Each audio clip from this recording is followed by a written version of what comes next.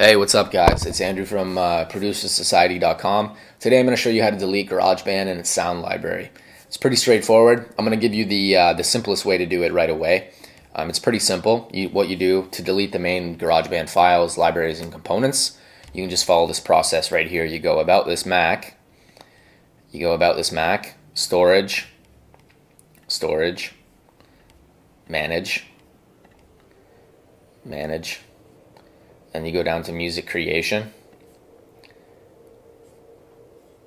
and then remove sound library, and then you click that and that's going to get rid of most of it. And then you also want to drag and drop the GarageBand icon to your trash, or you can like right click it and delete it that way. That's the main way that you can do it. That's the quickest way. There's also a more sophisticated way of going about it where you delete everything. It's more thorough.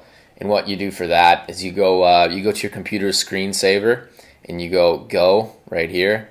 Then you go into your applications, and you can delete it this way. Move to trash, and then after that you can you go back to the About This Mac, and then you bring up this, click on Manage again, and then you go down here. By the way, I got a present for you. Go to ProducerSociety.com/free mixing cheat sheet. That'll put you on my list to get a free mixing cheat sheet. And I send all kinds of cool tips and stuff that I don't share anywhere else. You can also join my forum at forum.producersociety.com. For now, it's totally free to sign up, but in the future, I'll probably lock it down and then turn it into a full course platform.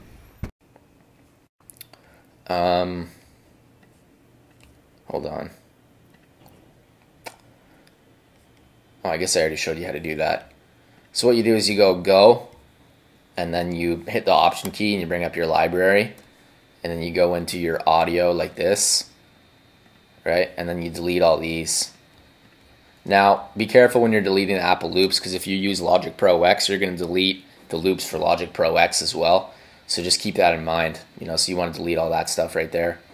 And what else can you do here? There's another way of going about it. You can also go back to Go again, and then you click on, where are you? Oh, there, Go, and then Home, and then you go down to your music, and then you see all this stuff right here. You can delete it, like your audio music apps, samples, yada yada yada, plugin settings, sampler to instruments. Then here's the GarageBand here, all the files that I have saved on the computer right now. You can delete all those as well. Delete it that way. And there's some more things that you can do as well.